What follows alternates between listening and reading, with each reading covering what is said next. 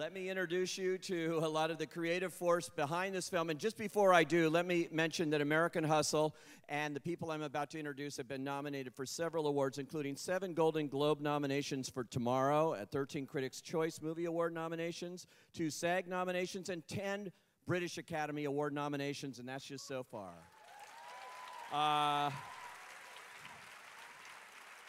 Please welcome the writer, co-writer, and director of the film, David O. Russell. And the great ensemble cast here, Bradley Cooper, Jennifer Lawrence, and Amy Adams.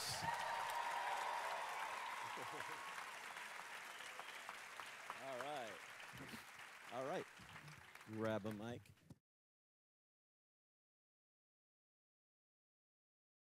Amy, let me just start with you on The Fighter.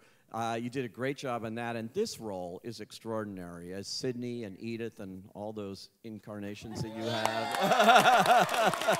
Thanks, guys. You guys are awesome. It's a very tricky role, but what was it that appealed to you when you read the script and knew you could play this? Well, working with David, you don't always get to read the script before you agree to do the film, which is a really scary thing, but at the same time, you know, based on how he talks about the character, the investment that he makes in the details when explaining the script and the story to you.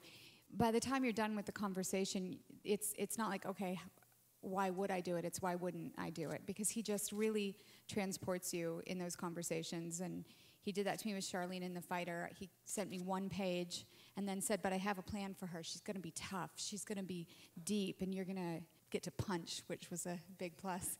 But that's David, and so it all boils down to the relationship and the trust with David. That's why people keep coming back, and the characters that he develops. Yeah, and it's such a complex role, too. And, man, you look great in this movie, too. You get to wear all those great kind of 70s fashions.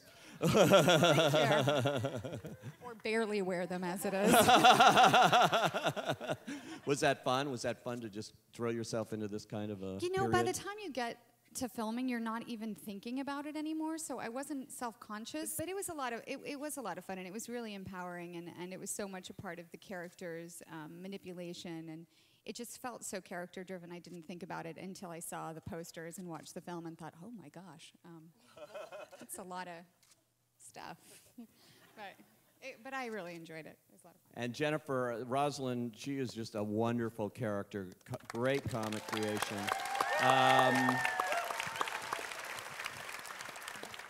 And so different. You know, everything you do, you're just a great character actress, even at this age. And I got to ask you about jumping in after Silver Linings Playbook, for which everybody knows you won an Oscar. And jumping into this with the hair and everything, and she's kind of a loopy. Rosalyn's a little unplugged. Yeah, she was an amazing character. David first started talking to me about Rosalyn during the SAG Awards while they were announcing the SAG Awards.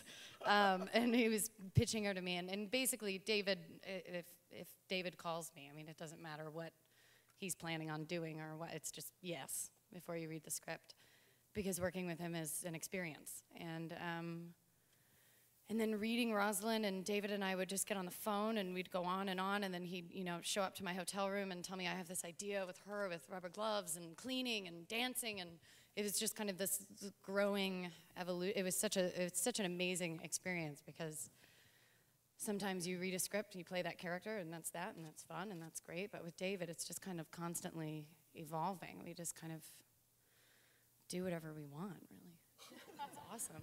There's so many great scenes, and the scene, I have to say, the scene in the bathroom between you and Amy, yes. Instant classic and so unexpected. I mean, I didn't know where that scene was quite going to go, but that was pretty wild. Can you share a little bit of how that happened? That was Amy. Amy's idea. David came over to me and he was like, what do you think about kissing Amy at the end of the scene? And I was like, what? Why? Because I just thought like something had happened where we didn't hate each other, and then he explained it to me, and this like it's part of her poison and this and her manipulation. And Amy, like, you talk about it was your idea. Yeah. But you did it so beautifully. Well, thank you. Yeah. It was a beautiful idea. It was, thank you. No, my character at that point is so angry and so desperate, as we all are at that point, that I was like, why would I let her leave? I'm not going to let her go back out there until I feel like I've gotten through. It doesn't matter how crazy she gets in my face, makes me cry. Why would I let her leave? And I was like, what's the craziest thing she could do? And I was like, that's what came into my mind. So, but that's what's great about working with David is I can bring a crazy idea like that and say, what if, just hear me out, what if she kissed her? And David was like, oh, let me think about that. And then he's like, Jennifer's game. So, and she did it great because it felt so organic and so in her character, and the whole way she did it just was, David said it like this, and I'm going to steal it, it's a toxic punctuation to the conversation, and she does it beautifully, so. And just to add to that real quick, that thing, hey, how you doing? Hey. It's like, wait, what? Am I late? It's kicking in, Jen. It's kicking in. Sorry. All right. Anyway, back to this. I just want to say that the thing that makes it so great, in terms of not just sort of just being just like this kiss in and of itself, is that you then go out in the hallway and you fall apart, and that's when you realize like, oh, this was her last move to try to one up Edith, and so it all makes sense. But it really makes sense when you see her fall apart a couple moments later, and that's the idea. Just about. You know, you're always free to have these ideas, then he's able to put them in the context of the story, and then it works. And that's the reason why it works. And that's what's exciting about for us, because we say, what about this, what about that? And then all of a sudden we watch it go through the matrix. And then he says yes or no, and then if it's a yes, you see why, and when you watch the movie, and that's sort of the exciting thing. And the style that David employs in the films, in Silver Linings certainly, and Fighter, and in this one, that 360-degree, it's kind of like doing a play, I would imagine, in some ways, for you guys, with the camera at all angles, and you're on the entire time. Yeah, a play if it was in the round and people were everywhere. Yeah, because there's no proscenium. It really is. But it's not like it's arbitrary. I mean, it's all blocked out. He just likes to have the room to be able to do that and to have the space to let whatever spontaneity occur, but it's not like you're just sort of randomly walking. He just likes to be lit so that he could feel it out, and he gets the actors in the space, and then let's figure out where it is, and then we shoot it. And once we get it, it's always alive, so there is no such thing as it's just going to be your close-up now, and then we're going to switch and turn the cameras and relight. You have to be ready at any time for the camera to be on you. That's very exciting. It's like being in a classroom where the teacher's one of those people who calls on you instead of you raising your hand. You know, you do your homework then. I did. I don't know. When you can't fall asleep? Is this working at all, this connection?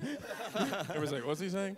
But it's very exciting to know that, you're always potentially going to be, the focus of the scene, no matter what's happening. Is there improvisation on the set, or is it all basically, there is? Yeah. Well, can I answer that? I'm on a roll. You got it. Welcome to my Q&A. Maybe you answer that. Yeah. Because this word improvisation is always thrown around, and I don't really think there's a lot of improvisation at all. I think improvisation is not what happens here. What happens here is he writes while the camera's rolling. He literally writes dialogue for us to say while it's rolling, and then he also allows us the freedom to, if there's a rhythm that's working, go with it as well. But we also will stop, talk about the scene, talk about how we could change it, and then we go back and do it. And that's not really improvisation. So, that's one of the beauties, that he's a writer who writes while it's happening.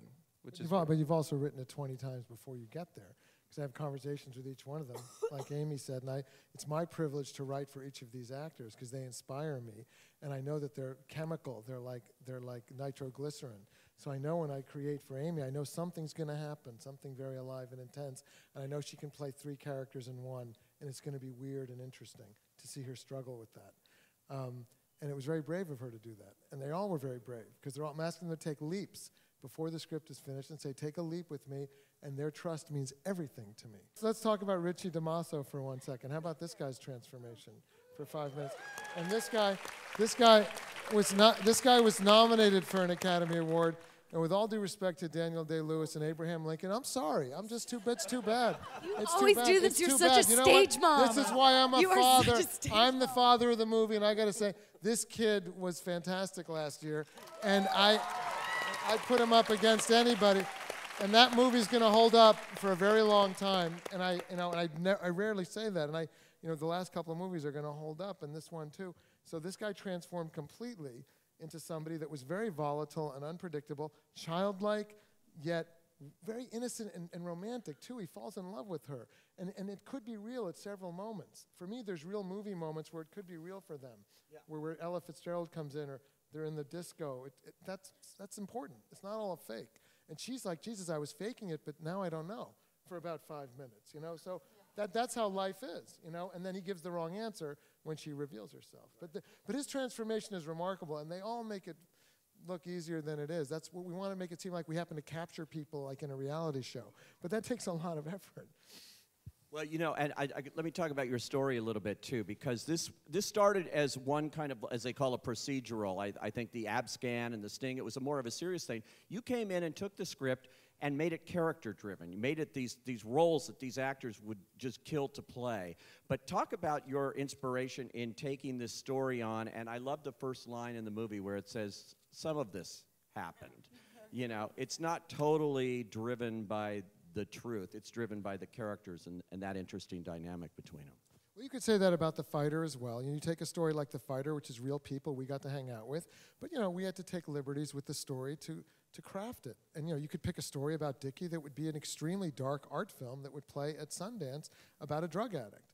I didn't want to make that movie, or about a very angry woman named Charlene who used to be a high jumper, or a mentally ill guy. You pick the movie that you want to make that has the most hope and enchantment in it, and as well as struggle. And that's what makes all these characters so amazing to me. My greatest goal when I create for any of these actors is what John Petrucelli, who runs a construction company in Long Island, that's the audience I'm reaching for, he came out and he goes, wow, that was great. It went by in about 15 minutes. And I wanted to spend more time with those people. And that's my wish when I write for all that. I have to have a lot of love for each one of the characters. I've completely forgotten your question. And was there? I was saying how great your script was. Was there a question in there? What was the question? I got to ask you two. I got to ask two things I know the audience is thinking of, and then we'll get some questions from the audience. But one is, Jennifer, Live and Let Die. Wow. That is an example of this movie. You're all taking risk. You're all, trusting your director, but you're really going for it. And I love that scene. I still had some dance moves left over from Silver Linings, so yeah, that was David just came into my hotel room and said, I have a vision of you in yellow cleaning gloves, dancing around, singing to Live and Let Die, cleaning the kitchen, and I was like, okay, and then.